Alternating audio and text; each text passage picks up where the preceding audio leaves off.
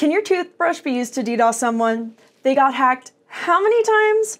I'm Allie Diamond, this is ThreatWire, and we're talking about these stories and more.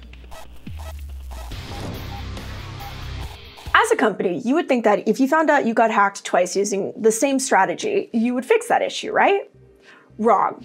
The Truth Spy is an Android app that provides tracking and spying capabilities of a phone, part of a class of applications called spyware. I want to start this off with saying that spyware is never okay, but this story makes it even worse. The company behind this app basically has been speedrunning how many times they can get hacked. In 2022, it came out that the Truth Spy was viable to an IDOR bug, or insecure direct object reference, exposing data due to lack of security accessing around enumerable endpoints. Solutions for this kind of bug are pretty easy and basically require no software updates because of their availability to be resolved server-side. In December of 2023, hacking groups SiegeSec and Bite Me Crew went after the Truth Spy application using the same tactic. The groups shared in their public Telegram channels that they will not be divulging the data they pulled using an IDOR attack due to the highly sensitive nature of the information. Maya Crimeu, author of the original blog post explaining this hack, got exclusive access to the data. She additionally figured out several new ways to infiltrate the Truth Spy and pull out sensitive data. Through her exploration and subdomain scanning, she was able to access employee portals, internal engineering wikis, employee information, marketing tactics, and more. In addition, she found multiple other IDOR vulnerabilities, different from the original one used to expose user data. Maya reached out and worked with TechCrunch to write an expose on the breach and to help expand the TechCrunch spyware lookup tool. If you're worried that you might have spyware on your phone, please go check out this tool to see if you were compromised. As an aside, Maya is a very colorful and straightforward writer. If you want some highly entertaining hacker content, I highly recommend checking out her blog on this amazing expose.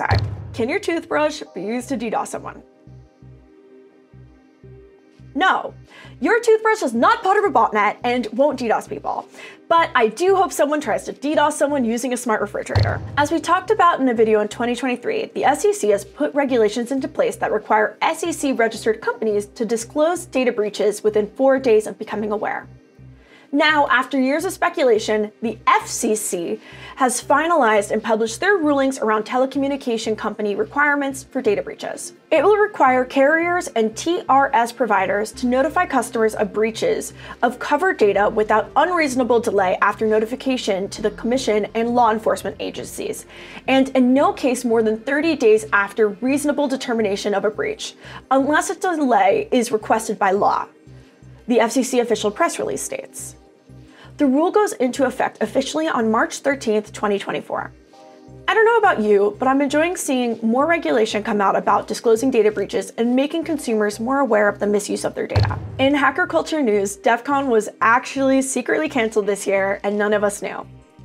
For those of you who don't know what DEFCON is, it's a 4-day hacker extravaganza that happens every August in Las Vegas, where we all get together and talk about cool projects, new hacks, and just reveling in the hacker community.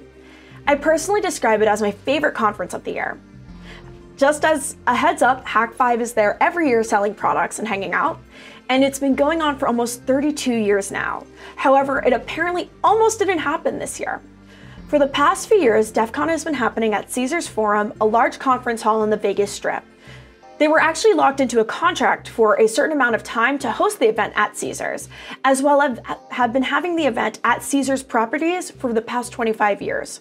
However, according to an article published by the DEFCON team, Caesars abruptly ended the contract without warning. Dark Tangent says, "We don't know why Caesars canceled us. They won't say beyond it being a strategy change, and it is not related to anything that DEFCON or our community has done.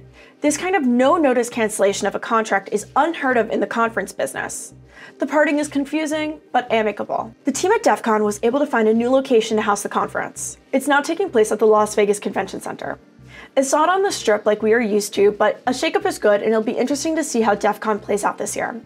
Personally, I'm looking forward to it. And it does seem to be a shared sentiment throughout the community, and I kind of also believe this too, that we think it's because of the MGM hacks that happened last year and the risks of hosting a hacker conference. So this year, if you're attending, please be respectful and don't hack the venue. I apologize for no ThreatWire last week or the week before. There was a bit of some scheduling errors, and if you didn't know, we actually wrote the episode live on my Twitch stream and filmed and exported the entire episode. However, some things just didn't work out for the episode 2 weeks ago. Last week I went to Austin, and again, just the writing didn't happen. I apologize, but this week we're back, it's happening, so don't worry. I missed y'all and thought a lot about ThreatWire while I was away. I would love to hear your thoughts on the stories I talked about below. Or what is the most ridiculous thing you think you could use to DDoS someone or have heard someone getting DDoSed with? I would love to see someone getting DDoSed with the network of Wi-Fi enabled smart fridges, as I said earlier, but anyways, thank you so much for tuning in. I'm Allie Diamond, at Ending with Allie everywhere, including Minecraft. Good luck, have fun, and don't get caught.